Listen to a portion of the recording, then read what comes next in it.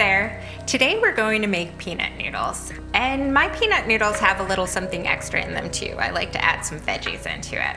This is a great dish that you can take with you to a picnic or a potluck because you can make it in advance and it's great served cold or room temperature. I'm going to add my garlic and ginger first and just mince them really quick. Now that that's done, I'll add my peanut butter and then some soy sauce and maple syrup, some rice vinegar, lemon juice, and we're just gonna blend those together. Just a quick blend before adding our veggies.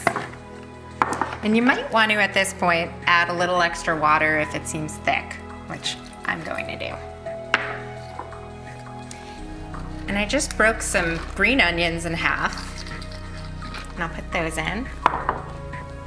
And some cilantro, a lot of cilantro from a bunch. And then some kale that I just chopped up.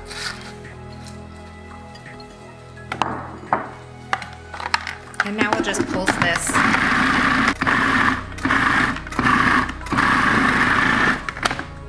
All right, now we're just going to take this and add it to our pasta and toss.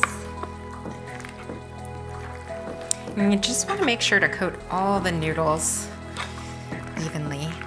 So now we're going to prepare a cucumber wakame salad to go on the side of this dish. It's really easy and quick to make.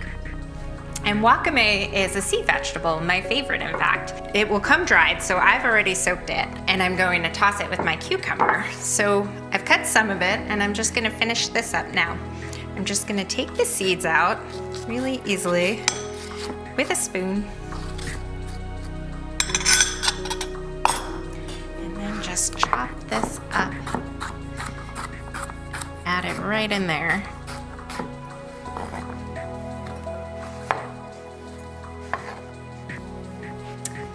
And then I just add my wakame, toss, and we'll add some seasoned rice vinegar as well. I'll just do a few little splashes in. Toss it a little more together, and that's it.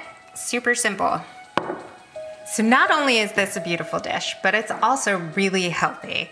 You've got lots of greens and you've got your sea vegetable wakame. And people talk about eating fish and fish oils all the time because of their nutrients, but actually what they're eating is sea vegetables, and that's the healthy part. So why get it from the middleman when you can get it straight from the source?